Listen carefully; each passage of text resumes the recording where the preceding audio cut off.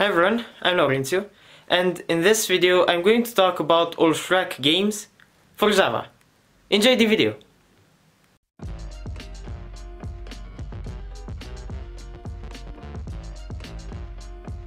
Shrek the Third is a stereotypical platformer for Java, and it's a lot of fun.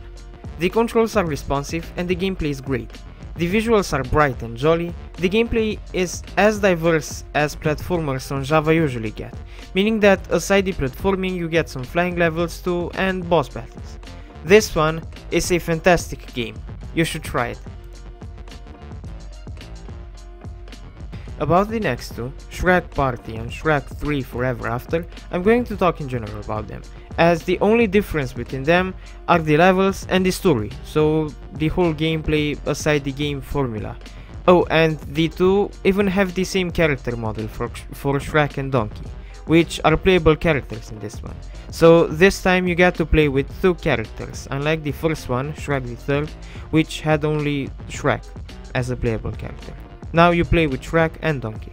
Also in this one, you can spin in the air like a ball, similar to how Sonic jumps in the form of a ball. These two are diverse and as fun as the first one, having boss battles and lots of platforming, and they are pretty lengthy too, taking you over 2 hours to finish, which for a Java game is in the lengthy category. The content you get in these three games is amazing, so in Shrek the Third, in Shrek Party and in Shrek 3 Forever you get a lot of content and a lot of animations, and you won't see the same stuff over and over and over again, but the setting will always change and new things will appear. I totally recommend you these three games, any of them. They are masterfully made Java games. Shrek 2, The Adventures of Puss in Boots, might look amateur-like from the video, but it's a well-made game. Everything is responsive, and when you play you can feel that it's a good game. You get different types of enemies, the controls respond well, overall the game offers a good experience. Don't judge the game by its looks, try it. The game is good. And Shrek 2 is, well, a nice try.